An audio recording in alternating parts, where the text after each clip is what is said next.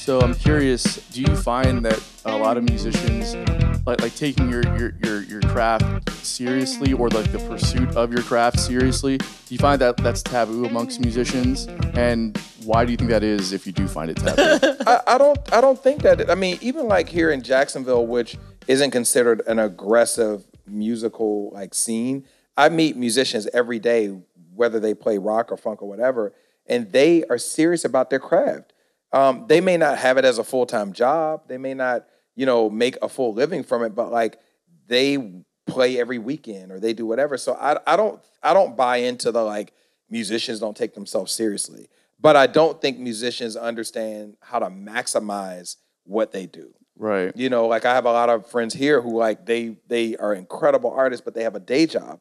And I'm like, if you took that time, maybe a month off from your day job and like added that time and energy to what you did, that could make you more money than you would ever make on your day job. Totally. So what I find here in town are people who are afraid to take risk and bet on themselves. And I will say, like, out of if people don't remember anything that I say in this podcast, remember this: don't be afraid to bet on yourself, because that to me is the tool or the key entity in being an entrepreneur, is the ability to not only take risk, but to bet on yourself. Totally. And if you bet on yourself enough and you produce, then that it just keeps repeating itself. It's so funny that you say that. Like, literally, he says this all the time, and I just make fun of him, like, for saying this.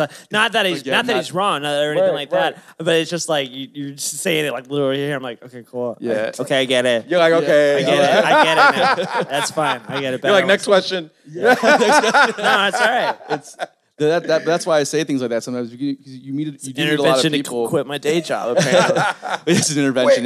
Quit. I feel like I've met a lot of people in the music industry, or just more as being a musician, that don't take themselves seriously, or that think that because you do take yourself seriously, like they don't take you seriously, type thing. I mean, the other thing is you can't worry about what other people think about you. Right. I mean, I started calling myself an entrepreneur before people believed it. I mean, everything you see or read on that resume or bio is stuff that I dreamed up, and I kept believing it, and I kept saying it until everybody started saying it. Right. Like that, like the fact that you're sitting here being like, man, I really want to talk about entrepreneurship with you is hilarious to me. Yeah. Because I remember when I would say it, no, seriously, because I would say it, I'd be like, yeah, I'm an entrepreneur, and people would be like, whatever. Now people are like, so creative entrepreneur Ulysses Owens, and I'm like, yeah, I built that shit. So I say that to say like, cause I would be in my bedroom and be like, I'm going to be a creative entrepreneur. My dad's like, a what? Okay, can you pay the rent this month? Yeah. But that's the beauty of it. And now like I am that, Right. So I think you have to have a vision of what you want to become, and you have to be so hard pressed about it. That's why like, I can't speak to all the other stuff that Kanye is exactly who I was thinking about. As soon as he said that, because he did the same thing. But I tell, if you are an entrepreneur or you desire to be an entrepreneur, you have to watch that documentary, or particularly the first episode. Yep. Yeah. Because like what was so deep to me, I saw so much of myself in him, in that here was a guy who wanted something and could see it and could feel it, and it wasn't happening. Yes. But he didn't stop like wanting it or feeling it. And what was crazy to me was like, now he could like pee in a corner and it's going to be all over the news. Yeah. So like this guy into a gold record. Right. Like this guy is so relentless that like he became what he wanted to become. But it was so great to see how people kind of thought he was a joke. Yeah. And now there's not a day goes by that his name is not mentioned in some kind of mainstream media. Right. So I say that to say, like, I think that's where the belief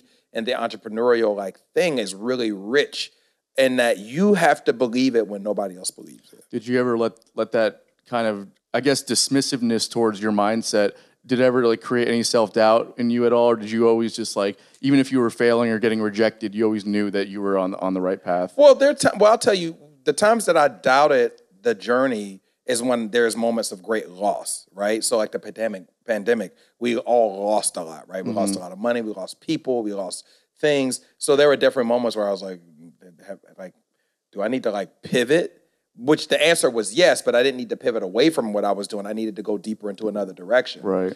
So there are moments, or where you go after opportunities and you're like, oh, okay, if I get, if I do this, and then I get that, then I'll get here. And when you get to here and that doesn't happen, you're like, what?